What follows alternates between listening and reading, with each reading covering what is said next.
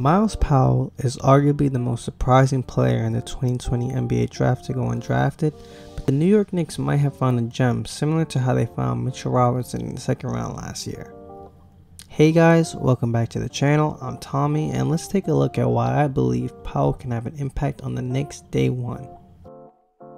From the eye test alone, watching Powell play, you can tell this man can ball. He's able to get to the basket and can catch on fire from beyond the arc any given night.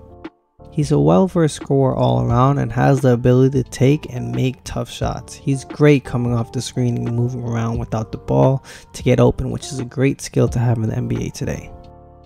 Powell is a bit undersized at 6'2", considering he's a 2, and playmaking skills haven't really been a strength for him in his collegiate career, but that hasn't stopped guys like Donovan Mitchell from finding success early in the NBA.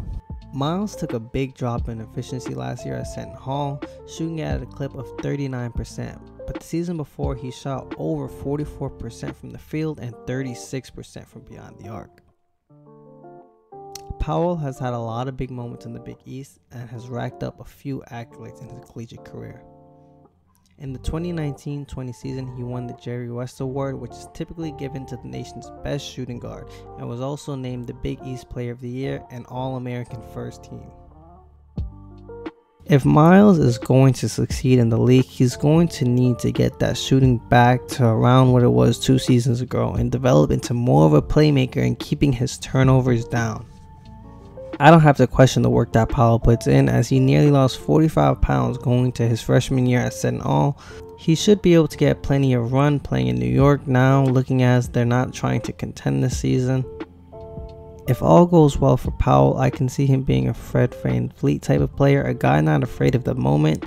Anyway guys, that's why I think Powell can have a big impact and become a quality rotational to starting player in the NBA. Don't forget to subscribe and leave a like, and let me know what you guys think in the comment section down below.